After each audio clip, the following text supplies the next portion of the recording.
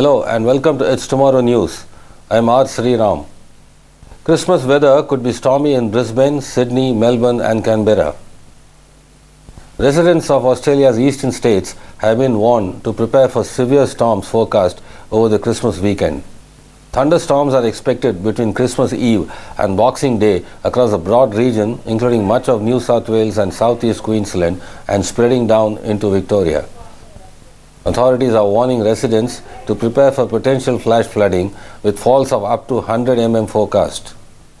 A senior meteorologist at the Bureau of Meteorology said that while thunderstorms across December were not uncharacteristic, they are forecast to be relatively intense over the coming days. There could be severe damaging wind, heavy rain or hail, or sometimes the combination of all the three as the storms roll over here. Meteorologists are certainly looking at severe intense conditions. 50 to 100 mm rainfall is expected in parts of the state from Sunday, and there are concerns about potential flash flooding and storms. On Saturday afternoon, the Bureau issued a severe thunderstorm warning in New South Wales for heavy rain, large hail and damaging winds that stretch from the northeastern border with Queensland right down to the southwest corner.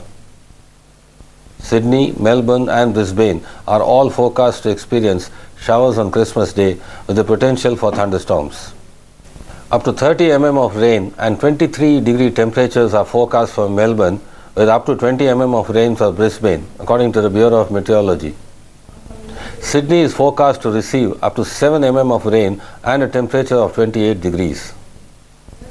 Canberra is also facing possible storms with up to 25 mm forecast with a maximum temperature of 23 degrees.